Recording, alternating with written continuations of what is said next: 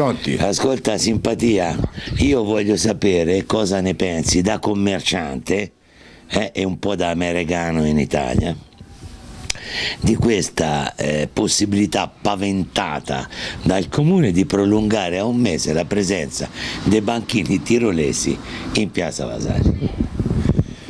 Allora, io ti rispondo e sono orgoglioso e felice che te mi abbia fatto questa domanda, però ci sono due punti che io devo prima chiarire. Spiegali allora. Sì, però dico, innanzitutto te mi hai chiamato commerciante, mentre io ho visto dei filmati che i veri commercianti sono differenti, hanno un aspetto fisico vecchio, capello tirato dietro, occhiali.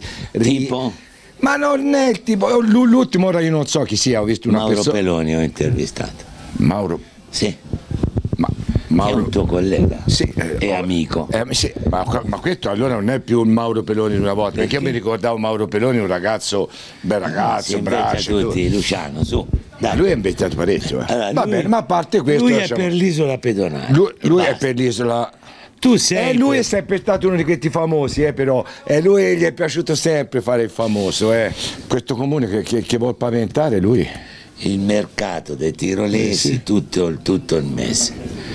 E la fiera antiquaria dove la fanno? In Tirolo? Bravo, questa sarebbe una buona idea, però questa cosa, questo mercato quando lo fanno? A ottobre.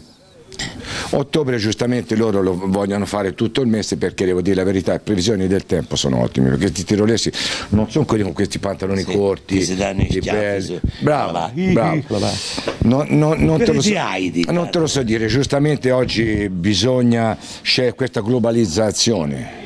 Il Tirolo che vuol venire un pochino più verso di noi, come del resto gli altri che vengono verso ma verso di noi vengono tutti.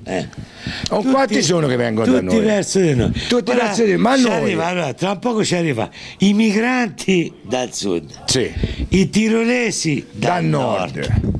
Noi ora abbiamo solamente il Tirreno e l'Adriatico. Noi siamo da un pezzo tirolesi, nel senso che non ci tira più, perché gli audiolesi non sentono, i videolesi non vedono, i tirolesi non gli tira, capito? Donna ragazzi, è una cultura. Quante parole ho imparato tutte oggi? Dopo, dove non me le ricordo, ma me le potresti spiegare per favore?